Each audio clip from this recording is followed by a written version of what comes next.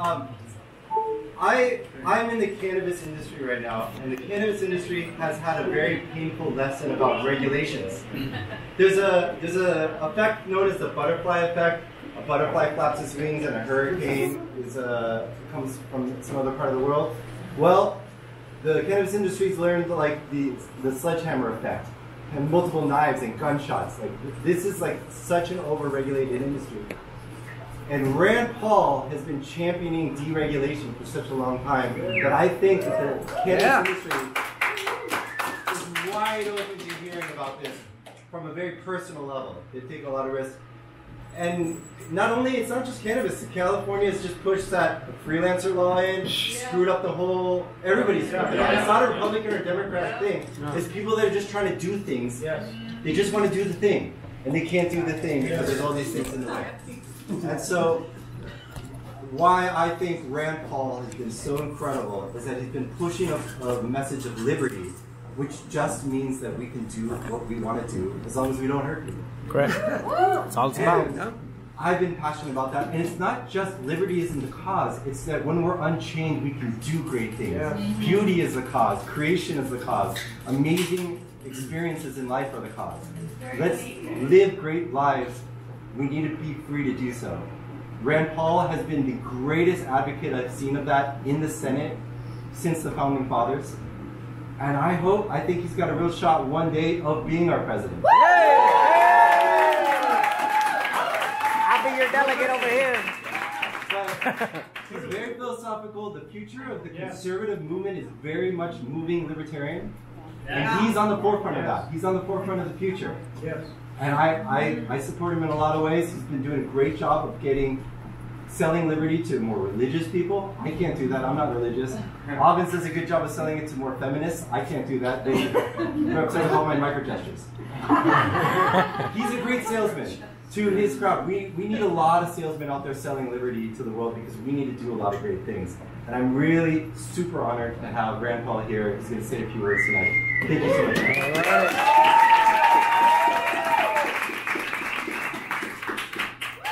I knew I was going to stand on the table, I wouldn't have had that last glass of thank you, Judd. Thanks for having us here. And it's a great pleasure to be here in California. And it is really shocking, though, and surprising that the government can screw up even freedom for cannabis, right?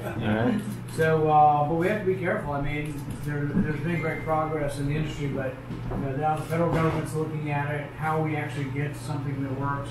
There's a great deal of chance that they screw it up, like everything else the government gets their hands on. Y'all met my wife, many of you, Kelly Paul.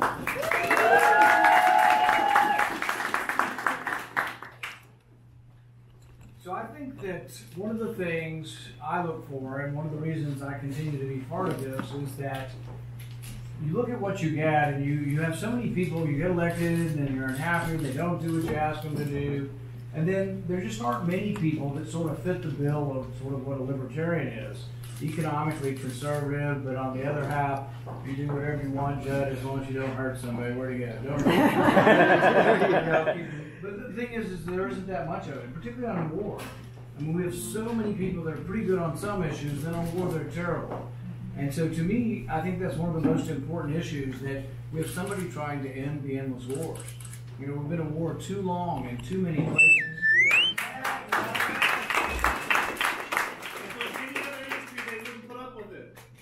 And as we fight it, you know, we've got people on the right and the left sometimes coming together. And people say, well, everybody hates each other in Washington. There is no compromise.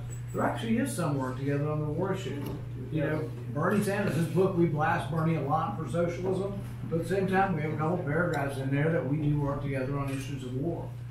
I'm working with Tim Kaines now, saying we shouldn't be at war. But there's also some things that, you know, I try my best, even with the president. I know there'll be some people here who don't like the president, but at the same time, some of his instincts are good, and I try to get the best I can possibly get. You're doing a good job.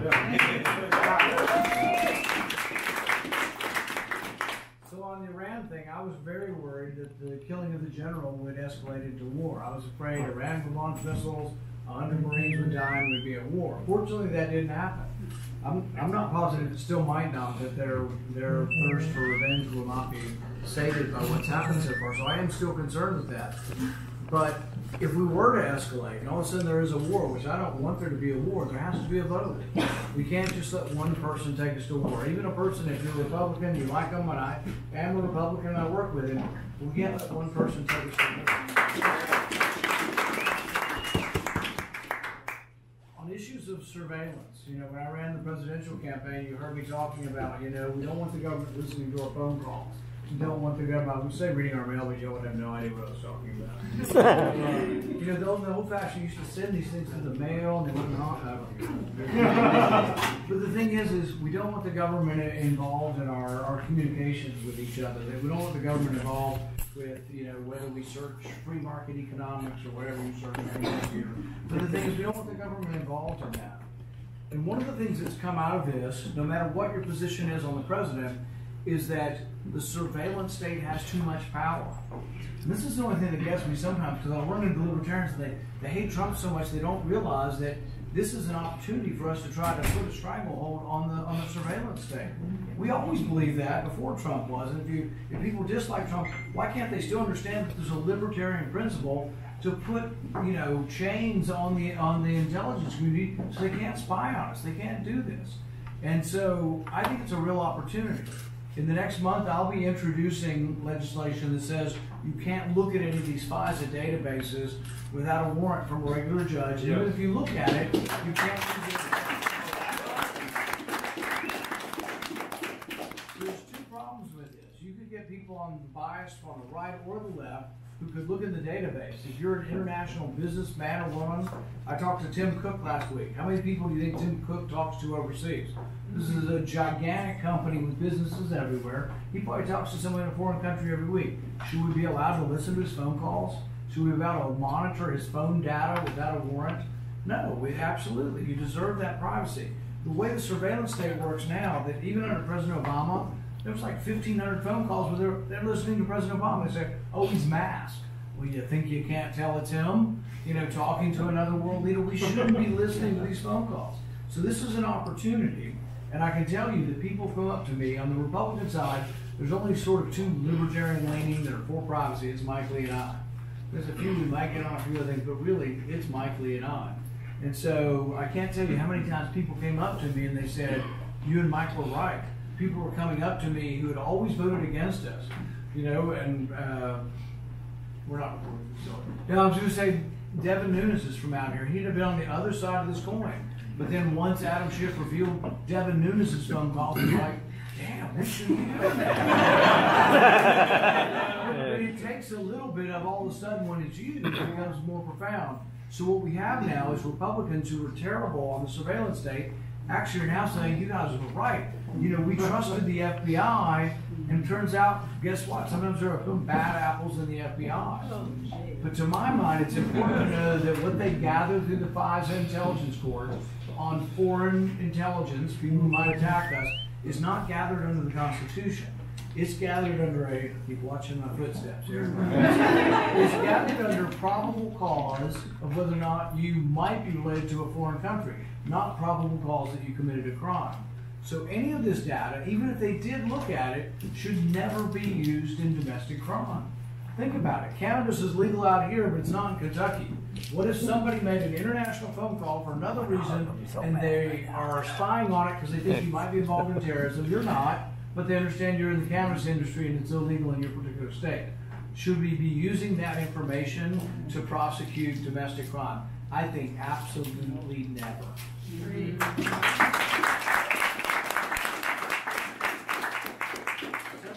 Copies of our book. Kelly and I worked on this over the last year and published it this fall. And it was really, really dry and boring. And then Kelly helped me make it. And it actually is it's a really good book, and it covers a lot of ground. And when I tell people we wrote a book, The Case Against Socialism, they're like, really? We have to restate the case against socialism? Yeah. But I think we do. And every generation kind of has to do this. And it's really part of the battle that we all have, and it's the battle of sort of defending what our country was founded on, because other people will come to you from the left and they'll say, I'll give you something. I'll give you a free phone, or a free car, or free college. And instinctively you should know there really is no such thing as a free lunch, right? easy to succumb to that. Most of you won't, all of us won't, but there are people out there that will succumb to something for nothing. They will succumb to something for free. And so how do we combat that? Because what we're offering is something intangible. What we're offering people is opportunity. The opportunity to get ahead in life, the opportunity to work. And I think the thing about it, that if you go deep enough into this, John Allison's really good at this. He used to be the head of Cato, talking about self-esteem. And it's like, you know, I'd attach work to all government programs. I wouldn't let anybody get a penny without work if they were able to. And that'd be 99% of people taking stuff from government. But I would attach work not because I want to punish people, but because I think work's how you get your self-esteem. I don't care what your job is. Whatever you do, you can only earn your own self-esteem by working and by doing something and feeling good about it. No one can give it to you. And that's part of the problem of our society. It's part of the problem of our schools. Not only do they teach you to get something for nothing, Johnny should get a trophy whether he can run fast or not, and Susie, she can't spell worth a crap. We still should let her win the stuff. Nobody should really win the spelling bee. That's how unfair is that? To let people who spell better win the bee. And so it's all about this equality thing and fairness. But I think that's where the push for socialism comes. Because when you see these polls, it's like over half of the young people, they say, well, socialism, we should give it a try, man. It's about fairness, it's about justice, and everybody will be equal. But they really don't quite understand exactly what they're asking for. And if you poll young people, over half of them want socialism, but only about 10% actually know what socialism is. But if you look at AOC and Nuka Bernie, the Democratic Socialists of America, they're dressing it up. They're putting pretty clothes on something really awful, and they're talking about a kinder, gentler socialism.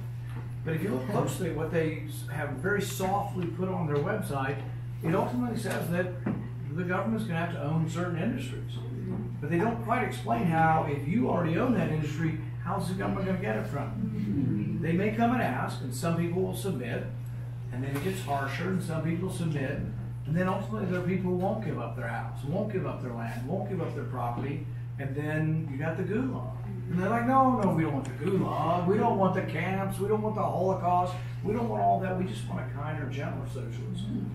But one of the things that I think we need, and I think it's important if you're trying to convince other young people, is that when you talk to them, people have come to understand, and some of this took us a while as a country, the concept of equal protection. What does that mean? We're all the same under the law. No matter the color of your skin, your gender, your sexuality, it doesn't matter what you are, you're treated the same under the law. That's equal protection. But think about what socialism does. Socialism says if I give you all $1,000 and you leave, probably in 10 minutes you come back and somebody's got 1,500 and somebody's got 500 because you'll start trading. I know somebody in this group's got cannabis and you'll buy it. So they've got your money and you've got the cannabis. But no, the thing is a week you come back, a month you come back, and the money's been redistributed. And it's like, well, if I want to make you equal again, it's all about equality and socialism, how do I make you equal? Only by treating you unequally. So if we believe in this great concept of equal protection under the law, that everybody's treated equally, you can't have equality of outcome, because if you have equality of outcome, I have to treat you unequally. And I think it's a way of capturing the young people's desire for justice and equality and fairness and say, well, guess what? Socialism isn't fair. Life isn't fair in general, but at least the top 1% in capitalism is about merit, at least to a certain extent. The top 1% in Cuba or Venezuela is about being close to the leader, being the brother of the leader, being a brother of the general. There are people in Venezuela who've gotten bigger, but the average person in Venezuela has lost 20 pounds over the last year. It's desperate. So in the book we write about this, and we try to combat some of the things that Bernie promotes about socialism, kinder, gentler socialism. And this is part of the book that Kelly worked on a lot, was talking about and comparing with Scandinavia, because that's their big thing. This is where I get to rest, and Kelly's going to come get on the table with you.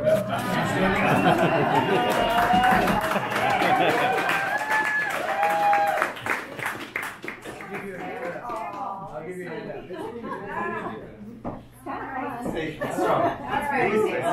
Okay.